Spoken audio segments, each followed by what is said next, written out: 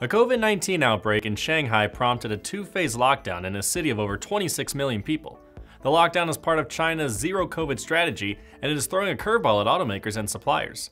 Subsequent actions began with electric vehicle maker Tesla suspending production at its Shanghai plant for 4 days, according to two sources.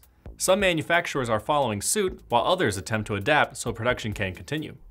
Sources said General Motors' joint venture in Shanghai kept production running, but in order to do so, requested its employees sleep on factory floors and work in isolation. Reuters reports the company was also able to get passes for its trucks to continue deliveries.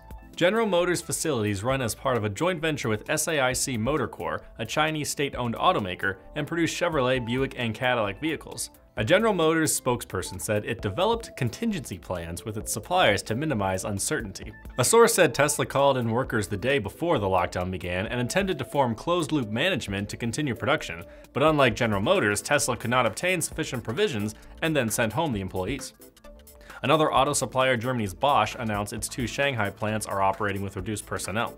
Sources added Aptiv plc, a supplier for Tesla and General Motors' Shanghai joint venture, instructed its workers at a facility to go home on the second day of the lockdown in an effort to enforce COVID protocols. The order came despite the facilities not technically being affected by the city's lockdown. I'm Nolan Beilstein, and this is IN Now.